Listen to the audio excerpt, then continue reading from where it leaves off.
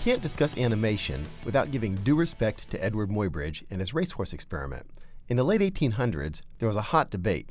People wanted to know if all four of a racehorse legs ever left the ground all at the same time. If you look at early paintings of horses racing like this one, you'll see that all the legs are extended when they're off the ground. A single photograph taken by Edward Muybridge like this one proved them all wrong. The only time a horse's legs were off the ground was when the front legs were back and the rear legs were forward. Exactly the opposite of how paintings had been done up until this time. Muybridge then went on to create animations by placing a series of cameras side by side, and as the horse went by the camera, it tripped a string attached to the shutter of the camera, producing a sequence of images like this. Later, a timer was added, and the motion picture industry was born. Creating an animation like this on the Seymour Micro is easy. A tag, like this animation index tag right here, is used as an index into a table of images. As the PLC increments this tag, the image on the screen changes. I've set up F1 on this Seymour Micro to increment that tag since we don't actually have a PLC connected. So each time I press this, we get a new frame and we see the horse moving. F2 resets that index, and if I just hold down F1, it looks like the horse is running. So normally you would program the PLC to increment this from 0 to 14 and then wrap back around to 0 and repeat. I simulate that by pressing F2, hitting F1 to increment, and then F2 to wrap it back around. Let's see how to set that up. This banner up here is just a static text object. That's easy. Down here, we dropped a multi-state bitmap object. If I look at my objects, come down to bitmaps, I see this multi-state bitmap object. I simply drop that onto the screen, this guy right here, and filled it in with the appropriate data.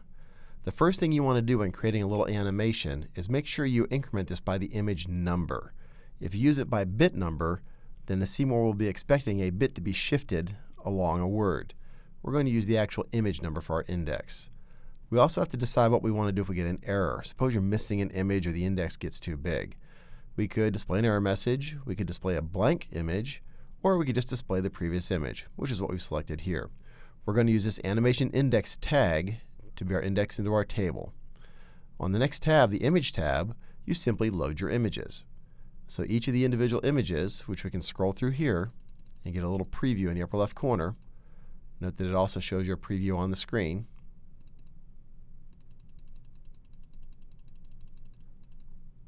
Are all lined up in a row in this table. These arrows right here move the images. Be careful, they don't sequence through them. If I want to move image 1 down to slot 4, then I would simply bump it down like this. Now I don't want to do that here, it needs to be back up here. You can also use this to move the images around. For this particular project, we want to lock the aspect ratio and stretch it to fit so they all have a uniform size. We don't really need the transparency here, so we can turn that off on all these images if we want to. Note that you have to do that on an image by image basis. Since we don't have anything behind there, we don't need to worry about it. Finally, we need a way to test this without having a PLC connected, so I dropped an increment decrement object right here, selected just the increment mode. I said I want to increment, not decrement. I'm limiting the range from 0 to 14 because I have 15 images, and I want to increment this animation index each time this button is pressed. In addition, I want a push button to reset that, so I'm going to use a recipe button, and that recipe is going to have only one entry. It's going to take this animation index and set it to a 0 each time someone presses that button. So now I can increment the index and I can reset the index. That's really all there is to it. Now we just pop over to our simulator and try it out. So F1 should increment my index. When I get to 14, it stops. So I reset it with F2 and do it again. The same concept can be used on the black and white panels. I just reduced all those images to black and white copies. Otherwise, everything else is the same.